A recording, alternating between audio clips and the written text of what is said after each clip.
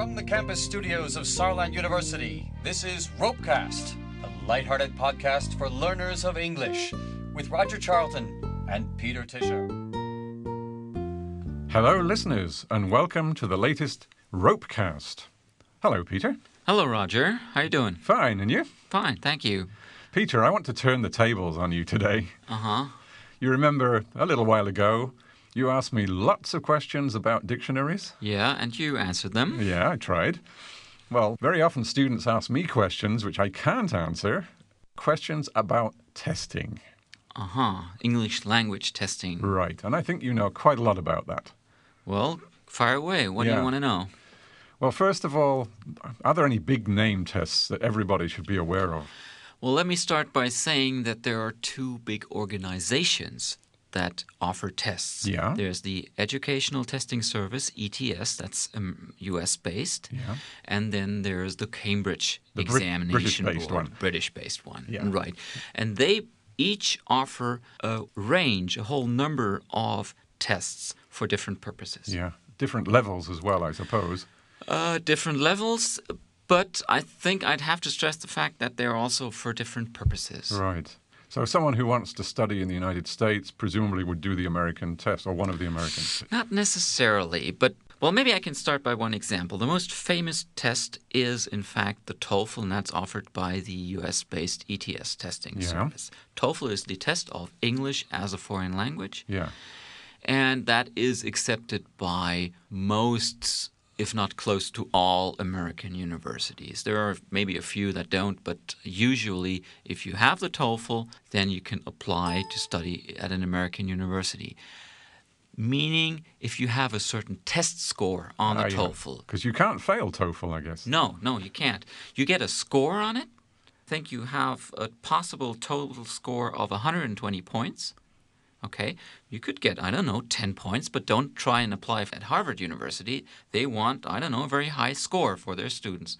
And a small university may accept a lower score. So this is a test that gives you just a score. And you always get a scorecard. You always get a certificate that says what you can do. And would someone wanting to study in another country also take the TOEFL test? Well, outside of the U.S., I guess that the Cambridge tests are more widely recognized. Yeah. And Cambridge has a test that is sort of similar to the TOEFL, which is called IELTS, IELTS, you pronounce it that way. And there, again, you get a score. It looks a little bit different, so it's 3.54, 4.56, and that also gives an idea of your language abilities.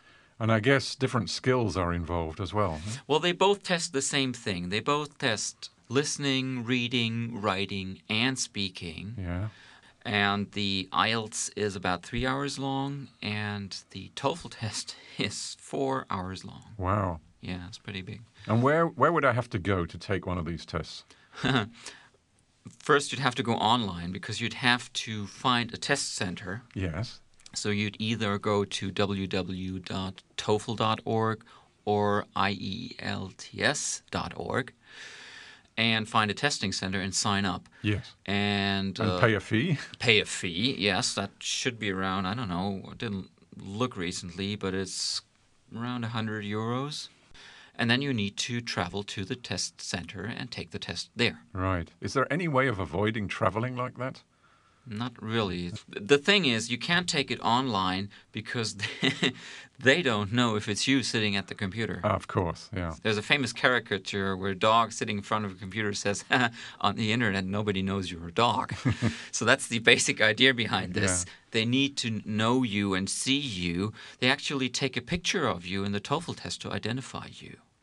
But you have, here in Saarbrücken, you have a test of English that students can take without going somewhere else. Well, that's another idea for students, but that's specifically for students at a university.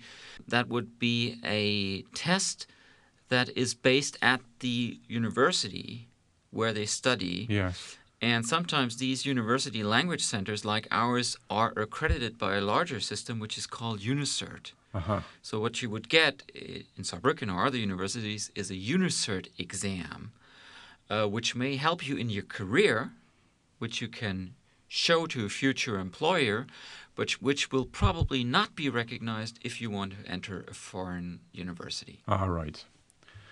Well, I think that's about as much information as I can handle today. Thanks, Peter. You can ask about tests anytime again. Okay, let's come back to that. Okay, bye. Bye. You've been listening to RoPeCast, brought to you by Saarland University, featuring Roger Charlton and Peter Tischer. Tune in for the next edifying episode on your podcast dial.